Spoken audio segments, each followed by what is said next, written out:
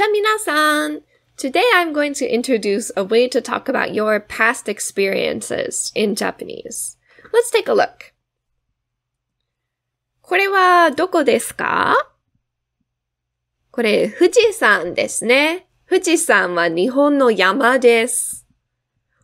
私は富士山に登ったことがあります。登ったことがあります。This expression is something we use to talk about something that we have done before. 富士山に登ったことがあります。How about this? 私は蕎麦を作ったことがあります。蕎麦 is a kind of Japanese noodles ですね。日本の食べ物。蕎麦を作ったことがあります。I have made soba before. So this ta form plus koto ga arimasu we use to talk about our past experiences. And what I mean by that is we used to talk about I have done XYZ before. I've had the experience of doing XYZ. So this koto is a word that we use to talk about like an intangible thing. So I guess like most literally like I have the thing of having done this thing in the past. So we use it to talk about like to answer the question like have you ever done X? Have you ever done Y? So putting this like ta form with the koto makes it a noun so that we can use it with ga arimasu, ga arimasen. So this expresses your special experience. And what I mean by that is that we can't just use this to talk about like the past in broad strokes. Like, I wouldn't say like, 朝ごはんを食べたことがあります. I have eaten breakfast before. That, I mean, yeah, obviously. Like, I have eaten breakfast in my life. That doesn't surprise anyone, right?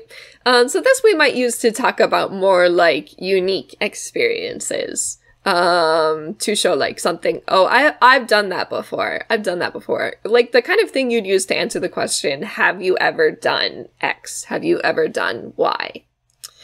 So this we use once again the ta form plus koto ga arimasu. If we want to say that we haven't done it before, we can use the ta form plus koto ga arimasen.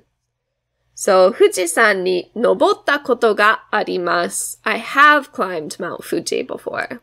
富士山に登ったことがありません. I have never climbed Mount Fuji.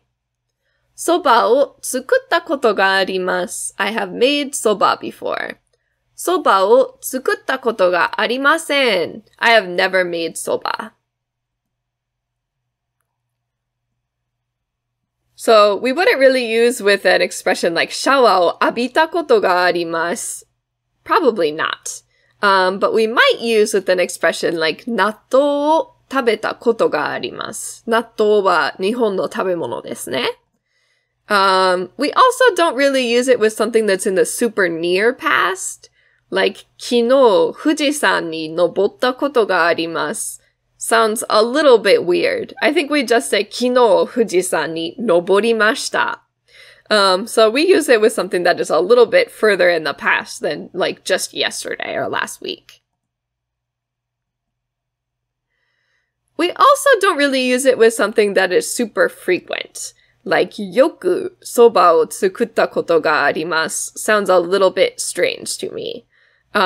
We usually use it with something that we have done like maybe just a couple times. So if I was like a guy who like makes soba at a restaurant for my job, I don't know if I'd say よく蕎麦を作ったことがあります. That sounds strange. So, sorry about that. The one thing to keep in mind with this is, when somebody asks you a question, like, 日本に行ったことがありますか? Have you ever been to Japan? We can answer with はい、あります or いいえ、ありません. Or we can say the whole thing and answer with はい、日本に行ったことがあります。いいえ、日本に行ったことがありません。